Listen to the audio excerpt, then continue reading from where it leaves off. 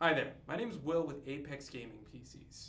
In today's video, we're going to show you some basic troubleshooting tutorial steps in order for you to figure out and diagnose what's happening with your PC if it's refusing to turn on.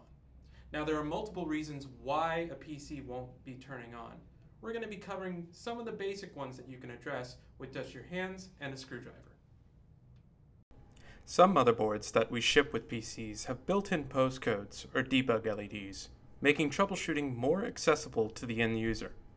The general progression for these LEDs are CPU, DRAM, VGA, and then boot. This video will focus on the latter three.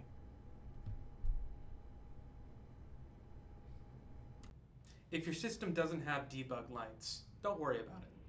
We'll go into each specific cause that can cause a system not to post via your RAM sticks, graphics card, or storage solution. If you haven't already, make sure to also look at our video on our Quick Start guide to make sure you haven't missed anything. The first issue you may encounter is that the PC powers on, but does not display the post screen or Windows initialization.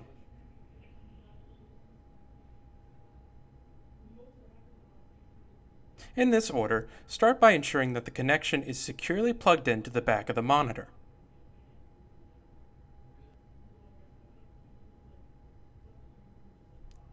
Then connect it to the proper port on the back of the dedicated graphics card or supported integrated graphics.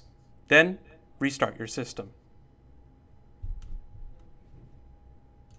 Moving past the connections, we'll look to the graphics card and reseat it if the issue persists. First, remove the glass side panel and unplug the PCIe power connector. Then, unscrew 2 or 3 of the retainer screws holding in the GPU to the case.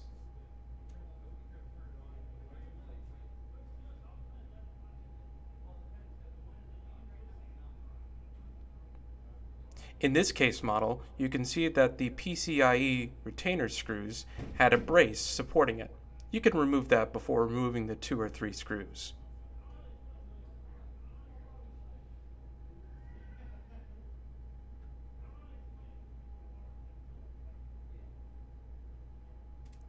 Then, you can push down with your screwdriver or your thumb the motherboard retention clip, freeing the GPU being able to be pulled out. After unseating the graphics card, you can reset it by inserting it into the slot with the motherboard clip set to open and securing it with an audible click.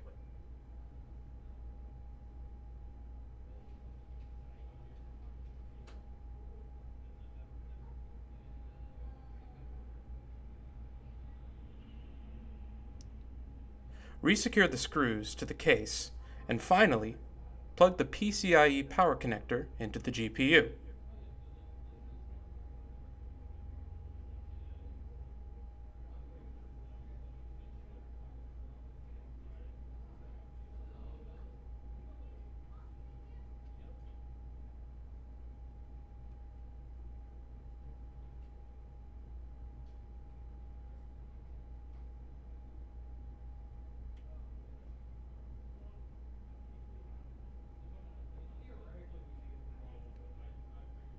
Then you can power on your system.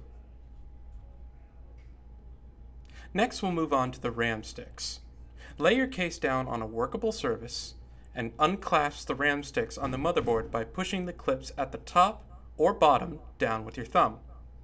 Some motherboards will have just one clip to push down, with others as a retainer, while others require a push on both sides. After taking them out, tack a piece of tape to identify one from the other.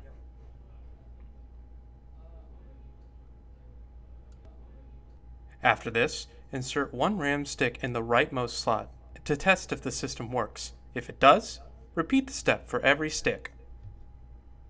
In this demonstration, we've introduced a bad stick of RAM to show how some systems will not boot with a bad stick present. After a minute of trying, the system still does not boot. If you have isolated a bad stick of RAM, you are free to put the working sticks back in either a 1-stick or 2-stick configuration. The last thing is to check if your system is booting correctly. If you can't get into Windows, hit the Delete or F2 key to get into the BIOS when the system starts up. From there, you can hit the Boot tab, and you should make a mental note of your drives and see if all of them are detected. If the Windows boot partition drive is absent, then the drive storing your operating system might need to be replaced.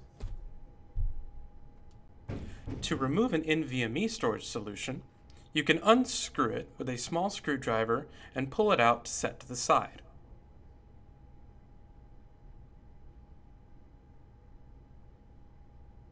To access a SATA SSD, undo the back panel or front panel and ensure that the SATA data wire is connected securely both on the motherboard's end and on the SSD's end.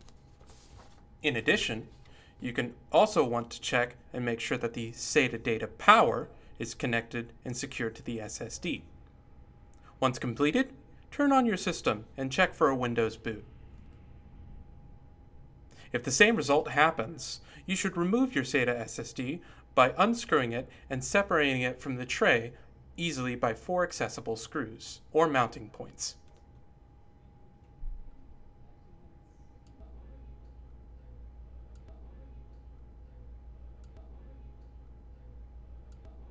If you were able to isolate any bad parts during this walkthrough, please contact our support team at support@apexgamingpcs.com or call 215-565-1069, or an RMA technician can coordinate with you to get a replacement to you as fast as possible.